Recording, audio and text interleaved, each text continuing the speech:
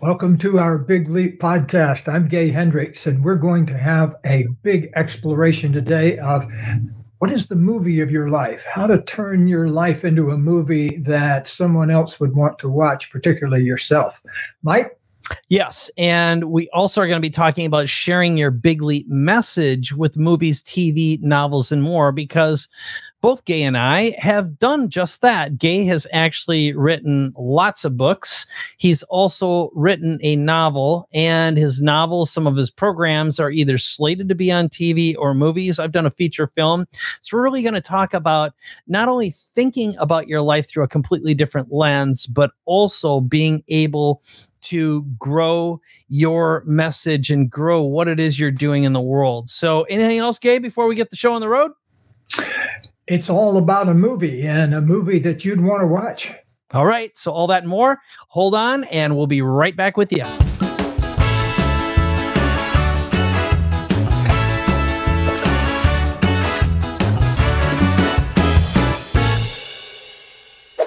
Here we are, Gay Hendricks.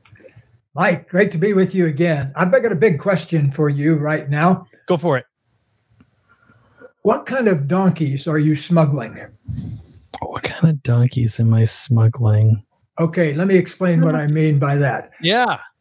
Way back in the Middle Ages, there was a caravan would come to the same crossing point, like between Afghanistan and Iran, and the border inspector would go all the way through the donkey caravan and looking for what's the contraband that they're smuggling, because the 30 donkeys each time were led by this wily old character who the customs inspector just knew was a smuggler. And so he would look through all the baggage for dope and whatever, and he could never find anything. And so week after week, the guy would come through the crossing. And so after 30 years or so, the customs inspector was going to resign. And so he came to the old smuggler and he said, look, I'm not going to bust you for this. I'll be retiring. I won't tell on you. You just got to tell me, though, what have you been smuggling all of these years? And the guy said, donkeys. And so he was smuggling something in a way that nobody even thought of it, because it was so intrinsic to the story that was being told. And so nobody suspected that it was donkeys themselves that were being smuggled. So here's the interesting thing that I take away from that. And that is that we're all, you and I and everybody else that's creative and wants to market to the world, we're all smuggling donkeys in one way or the other. And so what donkeys are you smuggling? Well, see, for me, the reason I started writing novels, I started writing mystery novels when I was 65 years old, about 10 years ago. And since then, I've published 8 or 9, and I have 2 or 3 more in the works. And so what it's about for me, it's a donkey smuggling expedition, because all of my mystery novels work in some relationship themes that I want the world to know about, or something about self-esteem, or something about the big leap or the upper limit problem. So I'm smuggling donkeys by writing stories and making movies around things that have ideas that I want to smuggle out into the world to people who might not ever read a self-help book, or might not ever pick up a copy of an Eckhart Tolle book or anything like that. And so that's the reason I wanted to find out from you, based on what I've said here, what are you really smuggling into the work you do? What is the main ideas you want to give, whether it's a movie or a TV show or a book or whatever? Yeah. Well, as I listen to you, one of the things that I'll say just on a big level is some of the clients I've worked with. One guy, for example, he's a Mormon, LDS, so he's very Christian-y. And I said, your job, in order to elevate your own level of value and package yourself, is to craft parables. So you want to share transformational stories and journeys about how you are the guide, you're the wizard bringing them along the line. And you can even use, you're the Christ figure in this case, when you're talking to, a certain audience, and do that with 3 transformational parables, because, and that's the way that you can smuggle donkeys. So in a way, I'm in the business of inventing donkey smuggling strategies for people to elevate and amplify their message. I mean, that's what I've been doing for the past few years, is teaching people how to tell transformational stories that allow them to get their message out, get more attention, package their products and services so they're seen as being the premium. And the underneath that work, what I'm really doing is teaching people how to value themselves, how to release their attachment to old traumas, identity challenges that prevent them from being worth more and accepting and receiving more. That's the deep psychology that I've dealt with. It doesn't matter if you're a billionaire, you've got self-worth issues. Chances are you're not telling effective stories that connect with an audience. You're talking about yourself too much. So that's been a thematic message, which is I help people hack human psychology to get more attention and be seen as a transformer. Yeah, and you've done a great job of bringing that to life too. I really appreciate the way you've done that, because you have amazing clients out there doing remarkable things. And there's an old saying too, that a master is not known by the number of students they have, but by the number of students that become masters themselves. And so I focus on that a lot when I'm working with people. Like I usually mentor 3 or 4 people a year, and in intensive work where I meet with them a couple of times a month. And I only do it with a few people because it leads to a lot of back and forth. We're always sending each other texts and things like that. And I don't know about you, Mike, but I have a kind of a limit on the number of texts I can process in a given day before my brain starts melting down. And it's such a convenient thing, and I'm doing it all the time. But then I realize at the end of the day, I've spent 30 minutes of my life punching out something as I've walked from place to place. Anyway, but to me, also, we always have to have the why in the background of why we're doing what we're doing, because this is an age when just writing a book is probably not going to be enough. You need to get out there with your image out in the world, and people need to hear your voice. I mean, after all, the origin of the word personality in Latin, persona, means through sound. The ancient Romans said you tell a lot about a person's personality by the actual tone of their voice. And so as you're speaking to people, what is the message that you're really communicating? For me, I'm always interested in communicating a message of discovery, the excitement of what it is to discover things about ourselves, to break through a limiting belief. In this office, I've had the pleasure of, I don't know how many thousands of times, having a person break through a limiting belief. But it never gets old. It never gets tiresome. It's always brand new because it's brand new for them. And so it's brand new for me too. And early on in life, I figured out it's our sense of aliveness when we're going about what we're doing that makes such a huge difference.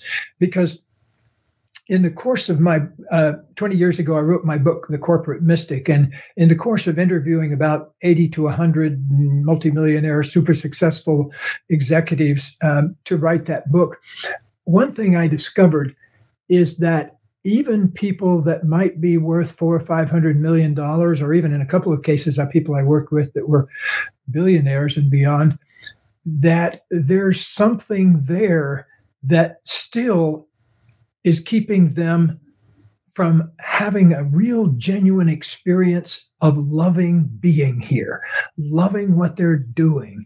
And so a lot of times in my work with people, it's finding out that place in themselves that's not been fully looked at, loved, opened up to. But the great punchline of that, Mike, and everybody paying attention to this, is that is the key to your salvation, to your liberation. Because at the bottom of that sticky issue, the one that is kept recycling over and over again, if you can move up to it in the correct way with enough consciousness and acceptance and love, that will lead you to the breakthrough that you're looking for, that will lead you to the creative thing that's coming out of that. Because one thing I'm totally convinced of in my 75 years here on this planet is that creativity is something that feels the best, but often people resist it the most because sometimes we fear its raw edge and its unpredictability and not knowing where it's going to take us. But that's where the big fun is in life, and if you're not willing to go there, if you're not willing to open up to that stuff that's really at the heart of everything that brings you here, you're probably not a good candidate for the Big Leap podcast or the Big Leap year, because the kind of people we want to hang out with are probably like the people that you are that are listening to this and watching this. You're keenly interested in moving through even the last little barrier. You may be wildly successful in some area, but also still blocked in another area like relationship or self-esteem or something like that. Or you may be wildly talented, but haven't been able to monetize it in a successful way. So no matter where we are in life, there's always that little pocket that we need to keep opening up to, because I don't think we ever arrive. It's the journey that really matters. And I want my journey to be a journey of discovery and excitement and discovery of things that I haven't known before. To me, that makes a rich day if I can discover something about myself or somebody that I haven't known before. So that's a lot of the why underneath a lot of the novels I write and the movies I've produced and written and that kind of thing. It's to kind of smuggle these donkey messages into places where they wouldn't already be. Yeah, when I listen to you, Gay, I know my why is I love entertainment and I love to entertain.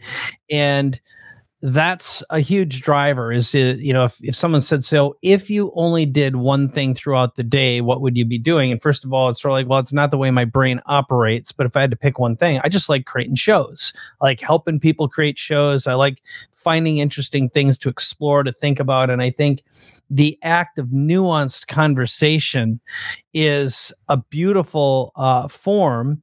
And at the same time, getting back to the theme of this episode, it's how do you turn your life into a movie?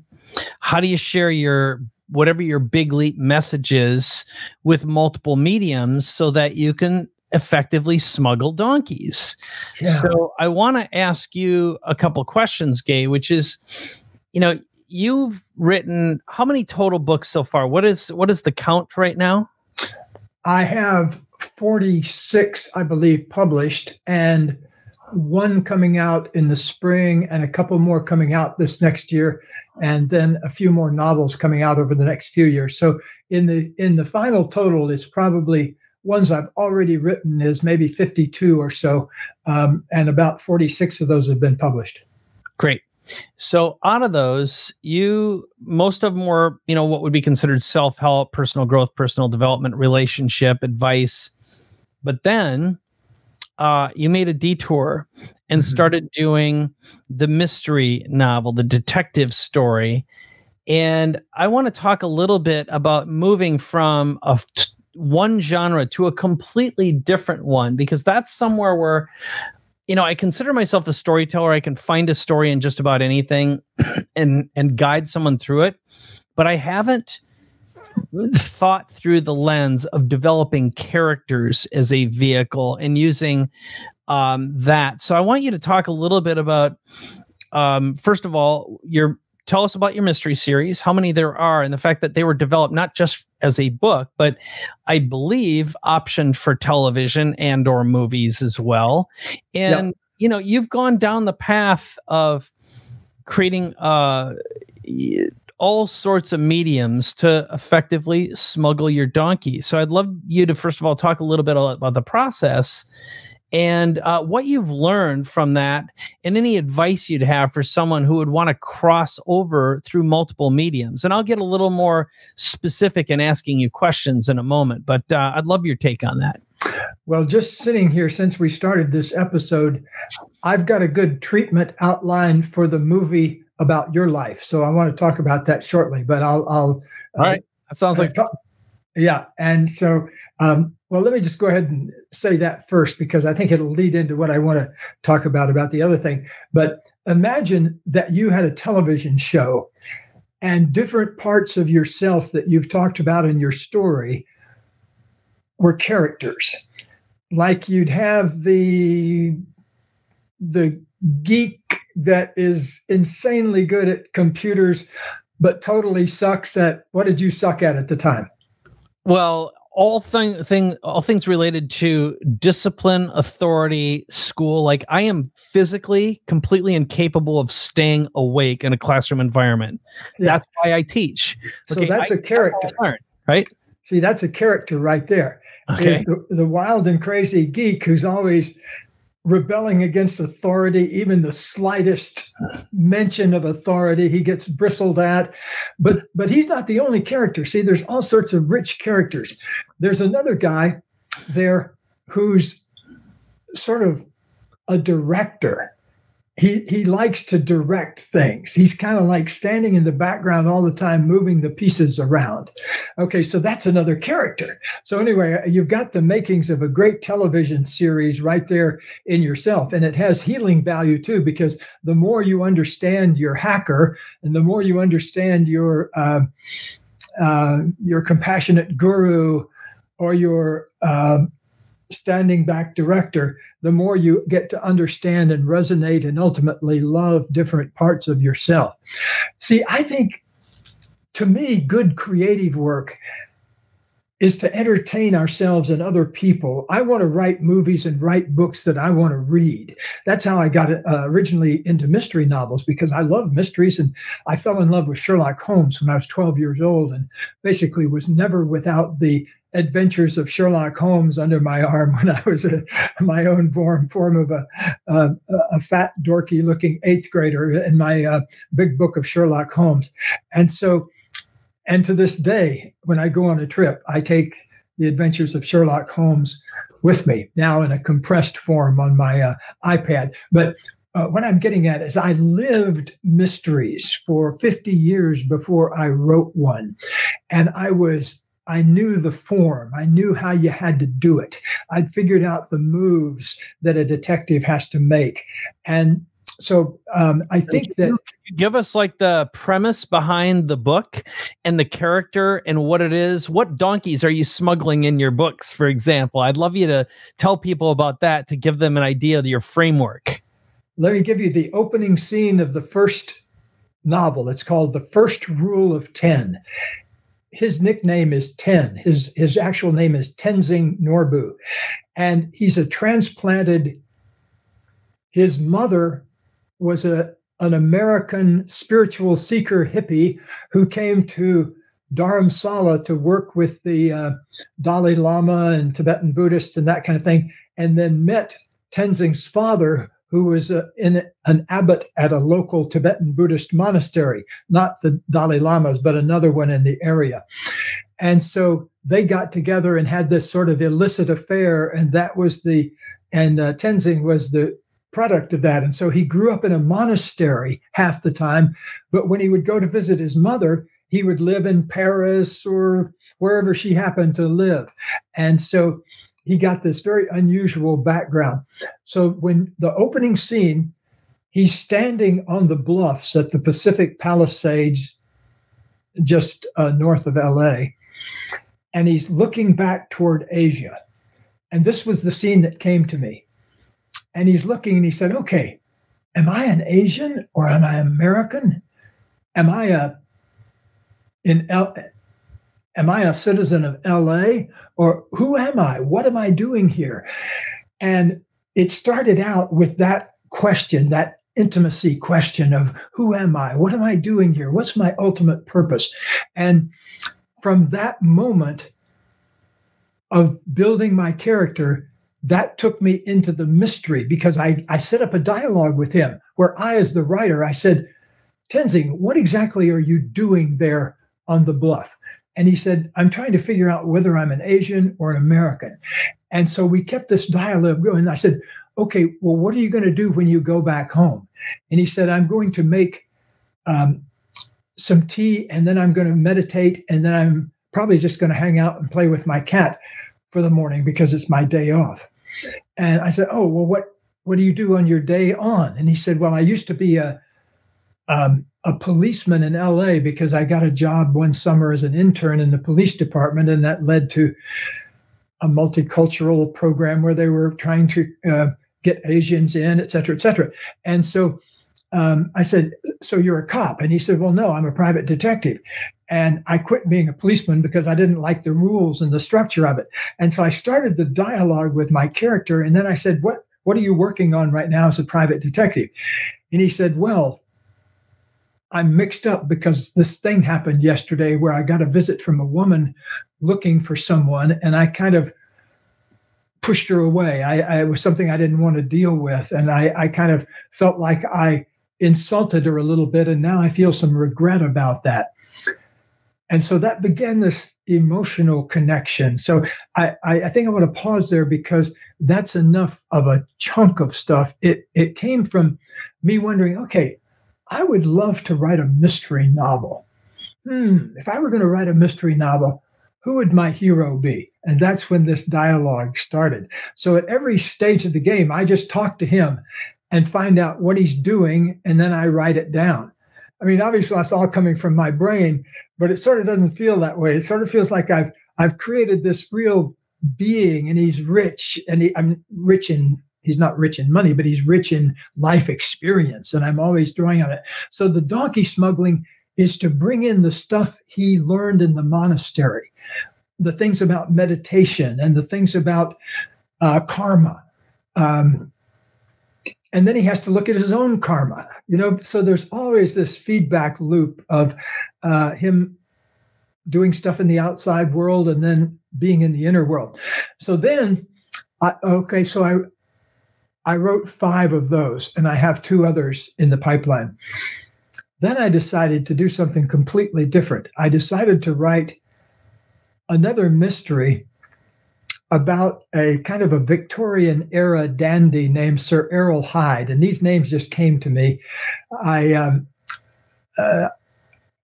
just kind of, if I were going to write another mystery novel, I want to take some time off from Tibetan Buddhism. What would I write?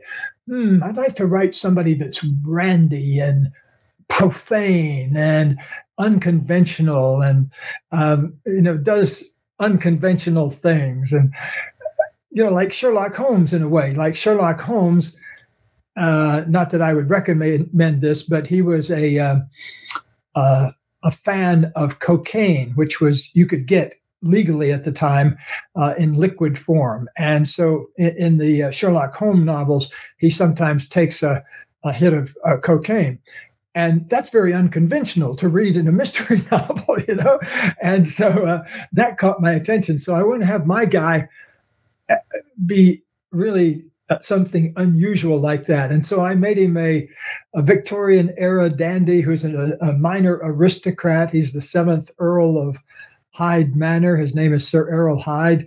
And he's got a little aristocratic money left, but he's not by any means a wealthy landowner. And so he gets involved in solving mysteries. And so there's 3 of those available now. The first adventure of Sir Errol Hyde, the second, the third. And I've got 3 more of those in the pipeline. So to me, I love to write, and it's just fun for me to do something that's not maybe as serious as something I would go on Oprah with or something like that. Not that Oprah's on anymore, but in the old days, oftentimes when I would be working on a book, I would be thinking of how will I present this on talk shows. So I think that's a really good thing to keep in mind in any kind of writing situation or creative art situation is how am I going to present this to the world? I like to start thinking about that stuff from the very beginning. In fact, here's a technique that I use. When I'm thinking about writing a new book, I will go down to the bookstore and stand in that section and just look at the section of books that my book is going to be in a year or 2 down the line and say, okay, what can I add to this that nobody's but me could add? See, because I'm always after helping people find their unique abilities. What is it that's singular to you? Like for you, Mike, how can you use your amazing hacking skill for good? That's what you've turned your life into. Now, if I were going to write the movie of your life, I would also write that you come this close from ending up in prison. But congratulations, by the way. I won't make any comments. I won't make any comments. Someday I'll tell you a story about how I learned how to hack the cable system, and that didn't end well. Fortunately, it turned around where everything ended up happily ever after. But I did get hauled down to a police station once, and they threw me in a room for about an hour and a half, behind one of the mirrored rooms, just to scare me. Mm-hmm. And I guess it's happened twice. I've been hauled down. The other time, I mooned a meter maid. I was in the back of a van with a bunch of friends, and suddenly that seemed really funny. And what I didn't realize is that meter maids are considered cops, and that's called exposure. And it turned out there was a flasher in my hometown around that time who was causing some trouble, and they thought I might be them. And I was like 16 years old, but the cops came down, threw me in a room, and scared the hell out of me, and that never happened again. But anyway, here's what I took from this and is important is as a form of really self-expression for you, you've figured out how to express yourself and do it through, as you said, creating characters you admire and literally creating conversations as if they're real people in your head. And when you listen to other novelists who write, that is one of their techniques and strategies, is to do just that. And all the stuff that you can pack in, and then you have different aspects of yourself. You can create multiple characters as well. Parts of yourself you hate, parts of yourself you like. And I hadn't thought through that lens before. So I learned a lot thinking about this and listening to you today. And I think getting back to our original theme of this podcast were two core concepts. One of them is, how can you turn your life into a movie that you'd actually want to watch, that using what you started out at first, and be able to donkey smuggle messages that add value to other people? But it's also an opportunity for a new level of self-discovery, to maybe see aspects of yourself and present them as a character, an alter ego. And that's a beautiful form of separation. It's almost therapeutic in nature to go really deep, to go dark and explore parts of yourself that maybe you wouldn't have the courage to do with different parts of your senses, whether it would be you as a murderer, you as a sex addict, or whatever it is. You can explore parts of yourself that you simply wouldn't do in your flesh and bones body. And that also makes it a lot easier to craft some characters too. I can see it's much easier to get into the mode of writing by crafting characters like that. And there's lots of tools to do it as well. So I'm curious, just to get into a little bit of a how-to here. Is there anything you want to talk about in terms of how you got attention for some of your novels and got it in front of some studio people in Hollywood? Do you want to just touch on that just a little bit? Yeah, although I don't know if my experience is going to be that helpful, because it was so easy for me. Okay. And I think it'll be easy for people to the extent that the stuff they put out is just a pure expression of their essence. And so it was so easy for me. I'll just tell you places where it was so easy, where it's usually so hard. I was finishing the first Tenzing book, and I hadn't even thought about the publisher yet, or who I was going to send it to, or whether it was going to be something I might even self-publish. And so I didn't even know whether it was any good or not, basically.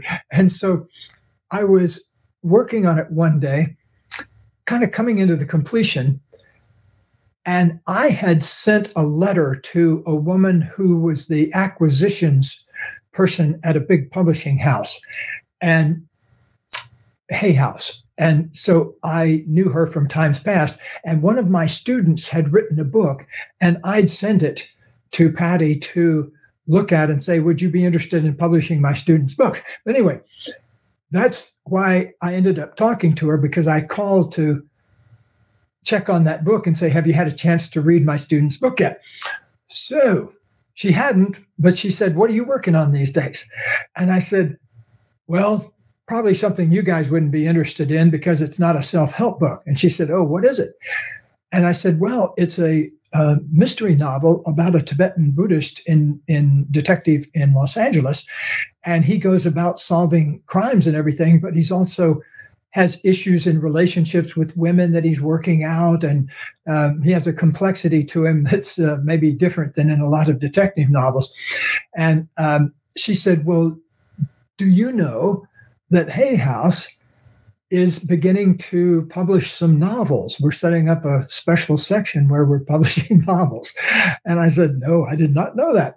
And I said, would you like to look at my mystery novel? And I sent it off to her and pretty much got by return mail, said, yeah, we want to publish it. Then gets even better.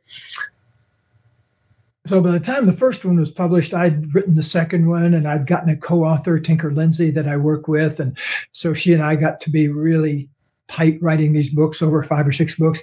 And so Tinker's very well connected in Hollywood because her former husband, Ned Beatty, was also an actor. And so she knows a lot of people in Hollywood. But right away, we put the word out about the book that was coming out, and we got inquiries from various agents and a couple of producers, and we immediately signed a deal with one producer. Big moment to pause here, because the movie never got made. It developed into one of those typical Hollywood stories where one thing led to another, and then things bogged down, and then the producer did another movie, and it completely lost its oomph within the period of time that it needed to be. Usually you sign an option deal for 18 months or something like that. So it's not like you're going to give your option to somebody for the rest of your life. If they can make the movie in 18 months, great. If not, you get your option back. And so now, believe it or not, I've sold the option to those books 3 different times. One to CBS, one to another outfit, and free money. Free money. I have a friend that wrote one big hit mystery novel way back about 40 years ago, and kind of been living off the royalties ever since. But what he really lives off is the book has been optioned for about 40 years, but they've never made the movie yet. But they keep re-upping the option every year for 10 grand or something like that. And so he kind of uses that as his free money for the year. But I've enriched myself off not making the movie yet, but I very much want to have the movie or the TV series made. When this last deal fell through with Netflix, it kind of broke my heart, though. So I've had to kind of lick my wounds and get back into action again. Okay, well, that's a good story, by the way. But I think my takeaway is you got to look at this as a one thing leads to the other, and you're building connections over time. And in this day and age, you can build remarkable connections just by reaching out and getting podcast interviews. And one of the things that I teach people, I do all the time, I call it money phone, but it's a whole strategy that involves thinking about who's your target audience, what kind of affinity groups do they belong to. Then another circle is what influencers can influence or connect with the affinity groups, but the outer ring are ambassadors. And what you want to do is focus your energy on building ambassador relationships, because ambassadors can give you access to lots of people, but also influencers who can influence groups. And, one good ambassador can help build and connect you for the rest of your life with everything you'd ever dream of.